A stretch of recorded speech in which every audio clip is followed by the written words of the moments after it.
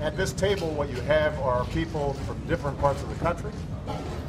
They've got different professions, somewhat different income levels, but what binds them together is the recognition that when companies pay their employees decently, give them decent benefits, provide them paid family leave, provide them with some workplace flexibility, that not only the families benefit and the children benefit, but businesses benefit and the economy benefits. And that's what this Working Family Summit is all about. So I'm looking forward to hearing some of those stories and comparing notes about when I was changing diapers and trying to figure out whether the nanny was going to be able to make it that on a particular day. All right? Thank you, guys.